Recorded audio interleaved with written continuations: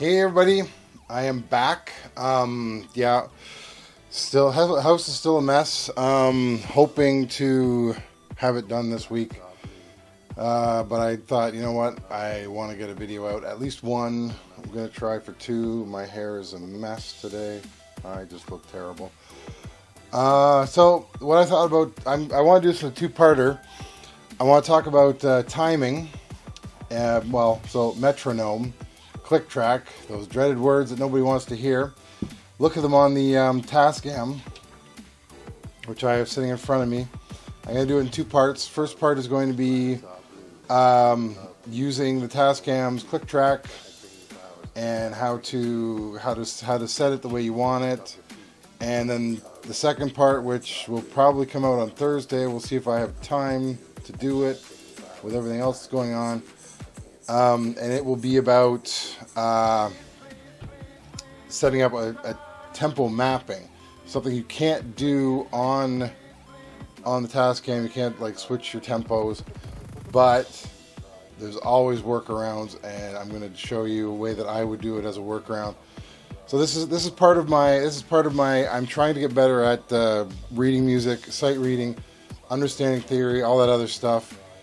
Timing has always been one of those. I have no idea. Even when I play drums, I'm like, I have no idea what timing I'm in. I don't really I don't think about it, but I've been trying to think about it. So that's where this is coming from. So let's switch over to the Tascam. Now, this is how it looks when you start her up. So I push the metronome button. So that's where the metronome button is. It's there. So click on the metronome button. And then this pops up. This is the default metronome screen. So it's off. Level is 60. You can raise that. That's just to make it louder or quieter. Sometimes you want it louder because sometimes you can't hear it. Tempo is set at 120. That's pretty much a standard tempo. Signature is 4/4, standard signature, and the bar display is off. Now, when I use this, because like when you're a solo musician and you're recording yourself, you have no choice. You got to use it. You have to have something to keep tempo. Now, a lot of you guys have drum machines. They work great too, and I recommend them. Let me just try to get better on here. There we go. I really love this that hub webcam I bought. Really works well. You can see bad things. You can see all the dust on my my machine. So standard metronome. You just press play. Oh well, you press play, and first thing you do is turn it on. So use the dial. You got when you're recording, record and play. I'm gonna put on record and play because I'm testing it. You can have it where it's just on record, and then when you play back, you don't hear it. That's actually nice if you're trying to see how well it sounds, and if there's any like gaps or anything in the playing. So here we go. That is 4/4 times. I got 2, 3, 4, 1, 2, 3, 4. Now you can change the timing and the tempo. I'm gonna leave the tempo the same for all of it.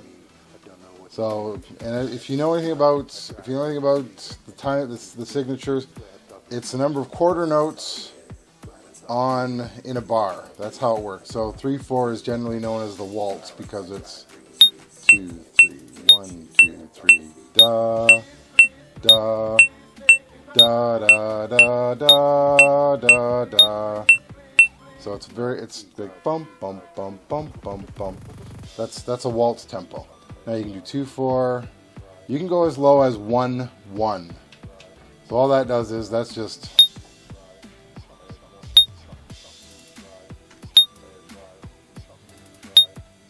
very hard to keep time in that. So 1/1 is as low as you can go. You can actually bring it to, so you have 1 quarter note, and then it's 2.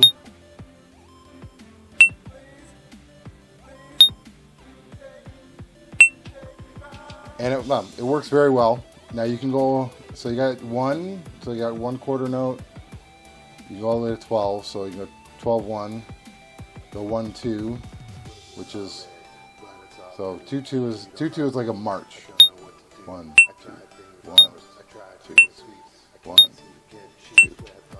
Then you got 2, 4, 2.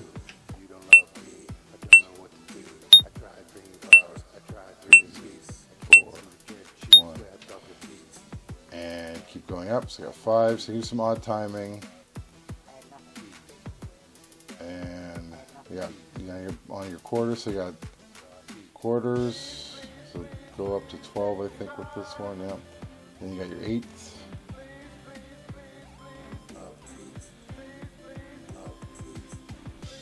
And that's as far as you can get. So the highest you can go is 12 eighths. So you can do the famous 7 eighths.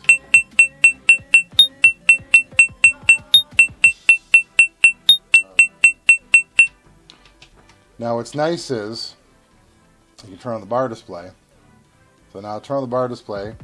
We go back to the home. Now it shows me the bar. So it's got first bar. So first bar 01 meaning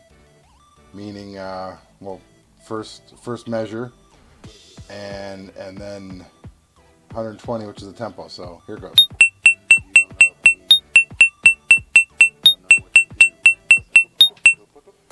So that gives you your bars for what bar you're on to do for your song.